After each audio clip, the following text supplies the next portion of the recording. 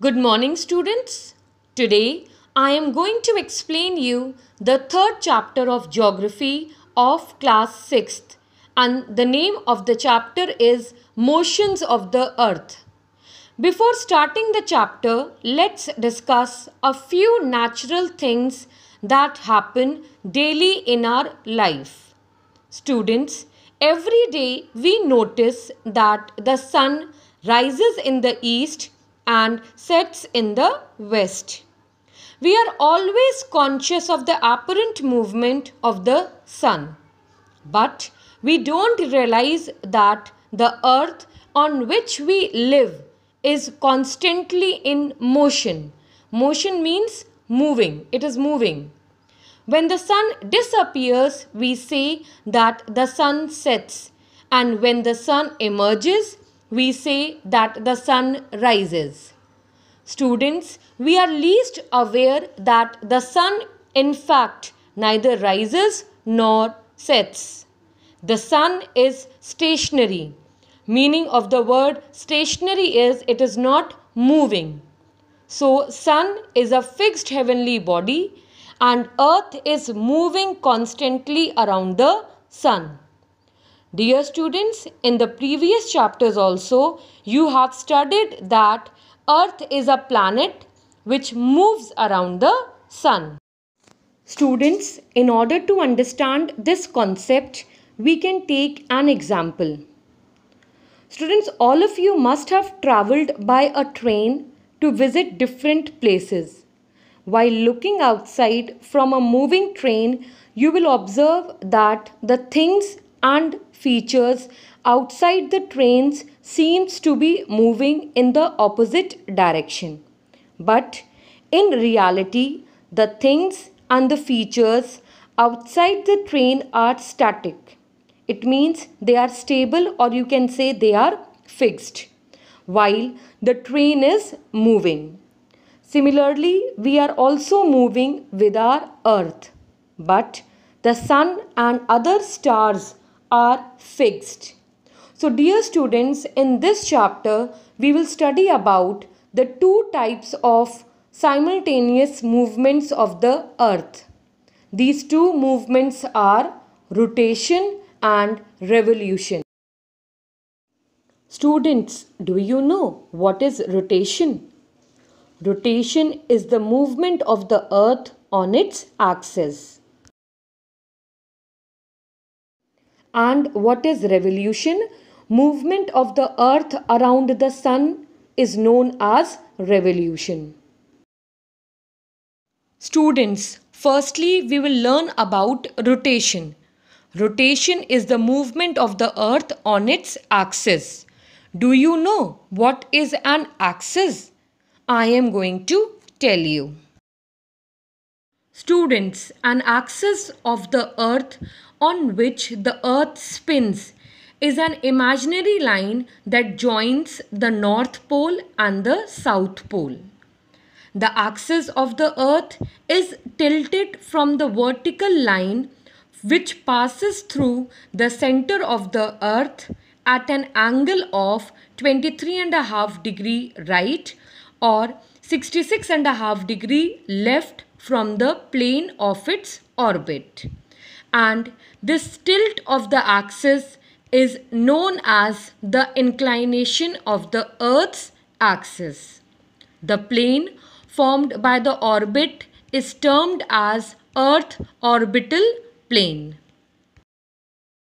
Students, all of you know that the earth is spherical in shape. That allows only half of the sunlight to come at a time. The portion facing the sun experiences day and parts that do not face the sun have night. The circle that divided the day from night on globe is called the circle of illumination. Except for the places at the equator, days and night are not equal in all the parts of the world. Children, movement of the earth on its axis is called rotation, and it takes about 24 hours for Earth to complete one rotation. The direction of rotation is west to east. Rotation of the Earth causes day and night. Rotation also causes tides in the oceans. Wind and ocean current also change direction because of rotation of the Earth. Students, have you ever imagined that what will happen if Earth did not rotate? Students, if the Earth will not rotate, the portion of the Earth facing the sun would always experience day, thus bringing continuous warmth to the region. The other half would remain in darkness and be freezing cold all the time.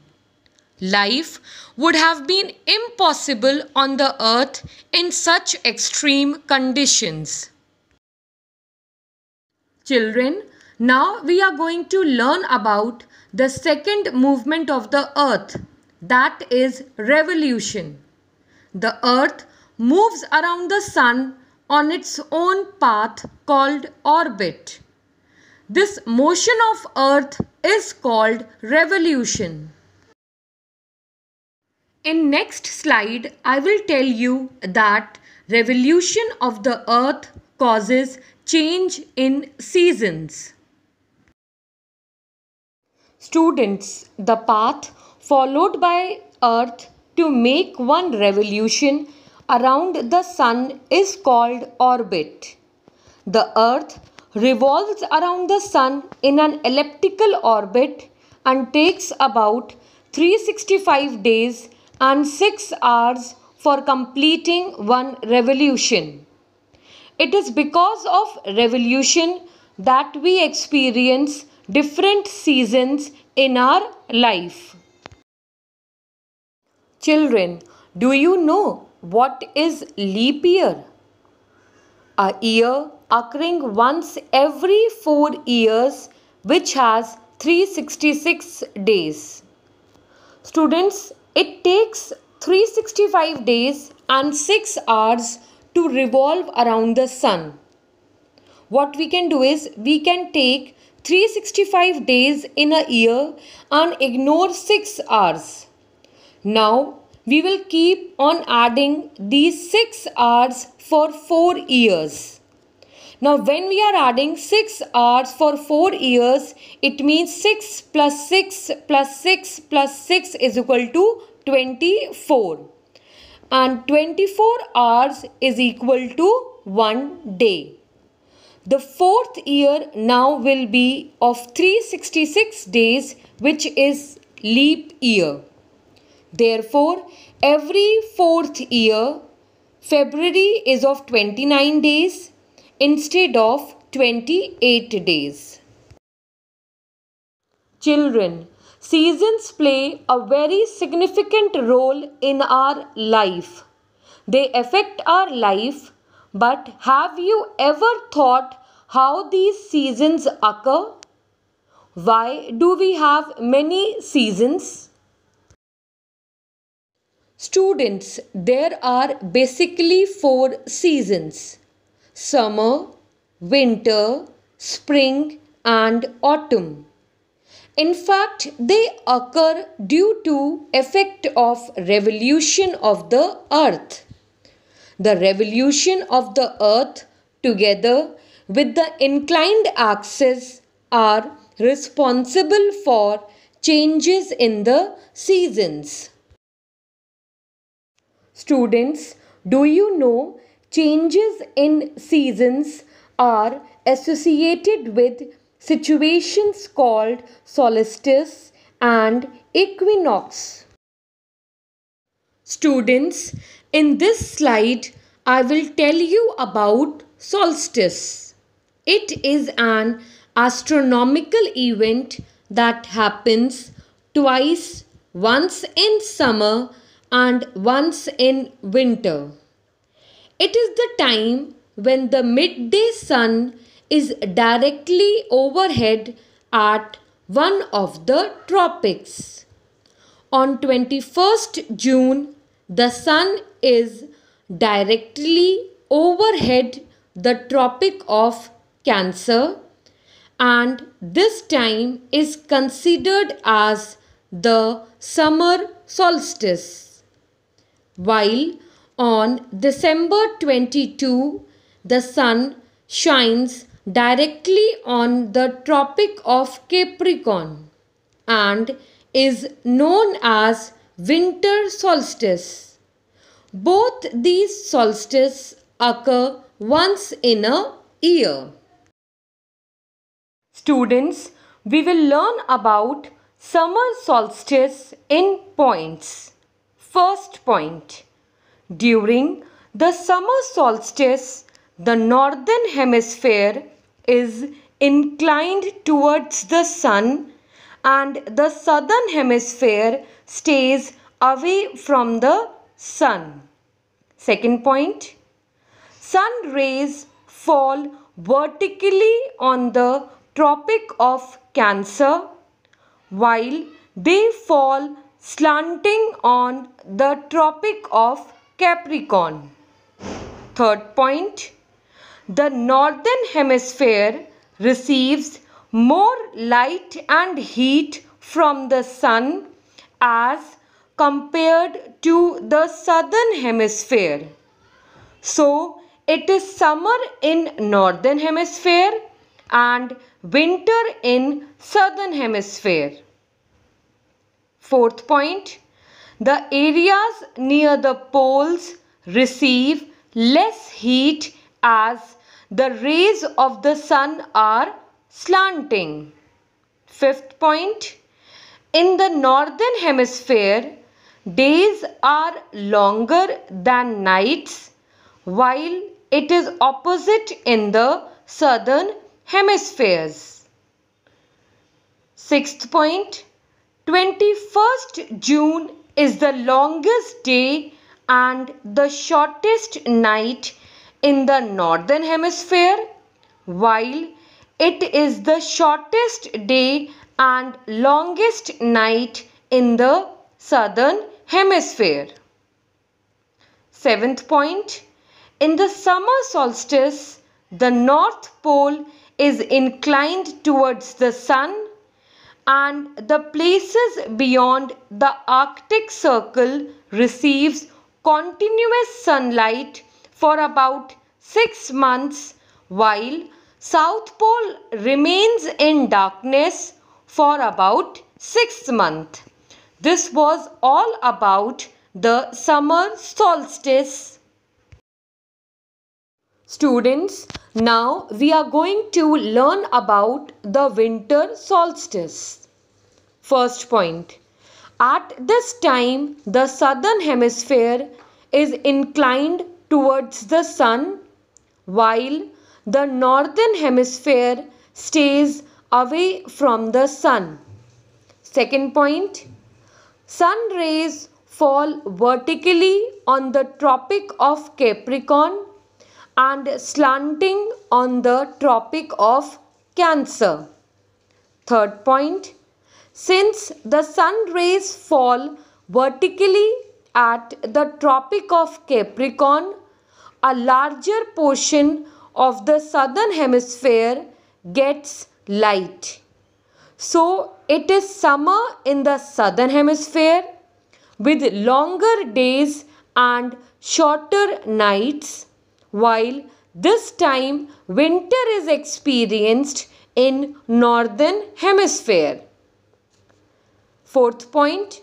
22nd December is the longest day in the southern hemisphere, while it is the shortest day in the northern hemisphere. Fifth point. During winter solstice, North Pole remains in the darkness for about 6 months, while the South Pole receives sunlight for about 6 months. Because during this time, the southern hemisphere is inclined towards the sun and hence receives sunlight throughout this period.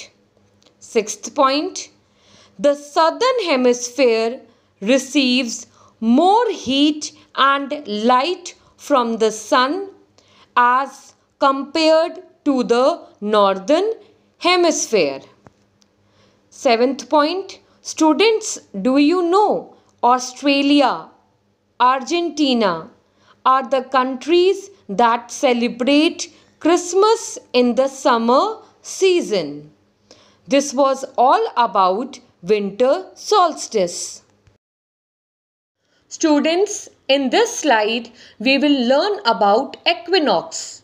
Equinox is a Latin word which means equal night. Thus, equinox can be termed as the times when days and nights are equal. It occurs twice in a year, on March 21st and September 23rd. Direct rays of the sun fall on the equator. The whole earth experiences equal day and equal night. On 23rd September, it is autumn season in the northern hemisphere and spring season in the southern hemisphere. The opposite is in the case on 21st March, when it is spring in the northern hemisphere and autumn in the southern hemisphere. Both these equinox are considered as spring equinox and autumn equinox. Students, now it must be clear to you that rotation and revolution are two movements of the earth.